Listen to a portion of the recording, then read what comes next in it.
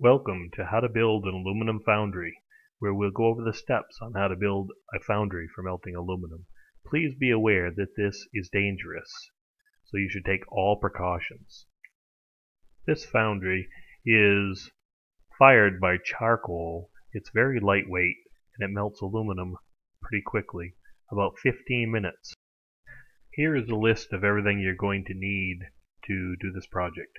A 6-gallon bucket, a 1.5-inch PVC adapter thread to slip, a 6-inch long iron pipe 1.5 in diameter, a 10-quart plastic bucket, 15 pounds of plaster of Paris, some coarse vermiculite or perlite, 2 2-inch U-bolts, and a 5-gallon plastic bucket. I purchased all these items at Lowe's except for the vermiculite.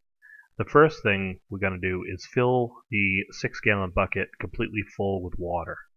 Then we're going to push the 10-quart bucket down into the water, and we're doing this to displace 10 quarts of water. This seems like an odd step, but you'll understand why we're doing it in a minute.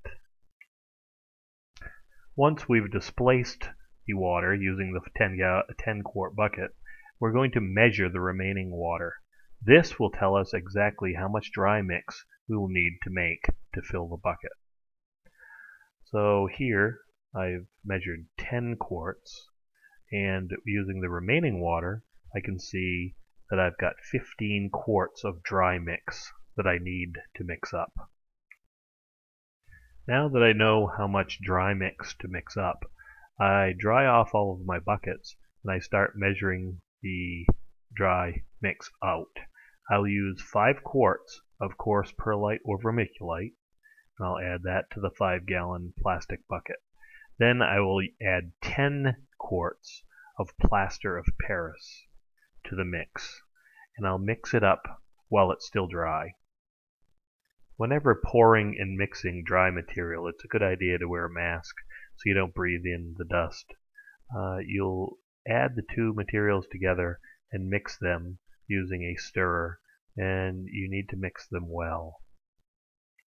After the material is well mixed, it's time to prepare the 10-quart bucket so it can be used for the mold for the inner part of our foundry. We're going to cut the handles off this 10-quart bucket with a razor knife, being careful not to gouge it. And we'll do this because we want the inside of our foundry to be nice and smooth. We'll be mixing the plaster in our 6-gallon bucket, so we're going to add water to our 6-gallon bucket. You're going to use the same amount of water as you used plaster of Paris. In this case, it was 10 quarts. We're going to add the dry mix slowly, and we're not going to mix it because when you mix plaster of Paris, it activates it and it starts to harden almost immediately. So the longer you can go without mixing it, the longer your cure time will be. After it's soaked, you can start mixing, but remember, as soon as you start mixing, the cure time begins. Next, I sprayed the bucket down with Fantastic Cleaner, hoping it was going to keep it from sticking. I'm not sure it actually worked, but I did it anyways.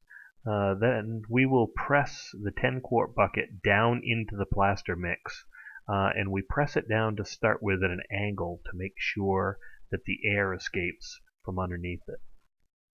Press the 10-quart bucket down until it's even with the plaster. This step is tricky. I added water to the 10-quart bucket for weight, and then I had to hold the bucket in place for a couple minutes until the plaster started to set. Make sure that the bucket is in the center, because once it starts to set, it'll be too late to move it. Once the plaster is dry, you can start removing the 10-quart bucket. The 10-quart bucket will probably not survive because you really have to pry on it to get it out. But be careful and take your time in this step because you don't want to crack your plaster, which is not probably fully cured at this point. After prying with a screwdriver and my hands for a while and really destroying the bucket, I decided I'd use some vice grips to help me, and that worked very well. After loosening it with the vice grips, the plastic bucket came out pretty easily. Remember, at this point the plaster is still kind of soft. After letting the foundry dry for a couple days, I took my 1 3/4" hole saw and drilled a hole about 1 inch up from the bottom at an angle, angling towards the bottom of the foundry. This will make sure that if for some reason your crucible leaks out aluminum, it doesn't run out of the tube. Here you can see that the 1.5" steel pipe fits in nicely. It's a little loose, but that's okay. We want it to be a little bit loose so it doesn't crack the foundry if something moves.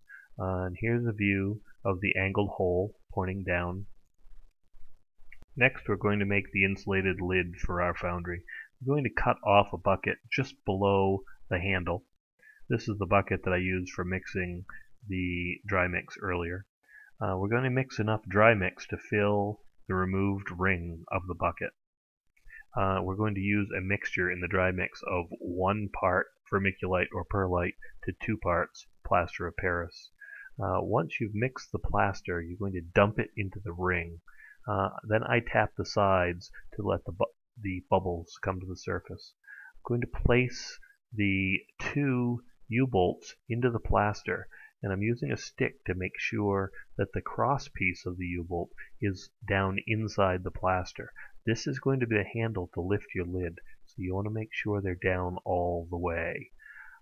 After they've set for a few minutes and things are starting to harden up, you want to slide something through the U-bolts to lift them up off the bottom. I actually used a longer piece of 1.5" steel pipe to lift them up and make sure they were in line with each other. And then once it hardened, you can remove your cross brace. You want to be careful because even though the plaster seems like it's hard, it's still not fully cured. Even though the plastic bucket is very smooth inside, the plaster still holds on very tight to it. So to make it easy to remove the ring, I heated it up a little bit with my propane torch, and once it was hot, it came right off. The next thing I did was drill a 3-inch hole through the cover. This will allow air to vent out, and will also be a nice feed so I can drop aluminum into my crucible. Nice fit. So the next thing is the setup for our air intake. First you'll see the 6-inch steel pipe, and then the PVC adapter, a short piece of PVC, and duct taped on a hair dryer. You will want to support your hair dryer at the angle so the weight of it doesn't break your foundry. The first thing you're going to do when you're getting ready to light your foundry is put some charcoal on the bottom, enough to bring your crucible up to almost up to the top. Then you're going to fill about halfway up your crucible with charcoal and light it. Here I used my propane torch. You could use regular charcoal lighter or even matchlight charcoal. Once the charcoal is going, you'll fill the foundry to the top with charcoal and place the lid on top. Next you're going to turn your hair dryer onto low setting. You will not ever need to use the high setting. The low setting will produce plenty of heat. Once your crucible is starting to glow, you can start adding cans or other aluminum items, and as you can see, it doesn't take long for them to melt and turn into aluminum. Be very careful when adding these cans or aluminum to the top because the heat coming out of that top hole is amazingly hot. This foundry can actually be picked up on the outside when it's burning, and the cover can actually be picked up by the U-bolt by hand without gloves. Definitely use gloves because it's much safer. Here you can see I'm pouring the melted aluminum into my muffin tray to make ingots for use later. This works really well for a dross-free pour later. And here is a view of the finished foundry. Thank you very much for joining me on how to build an aluminum foundry. Goodbye.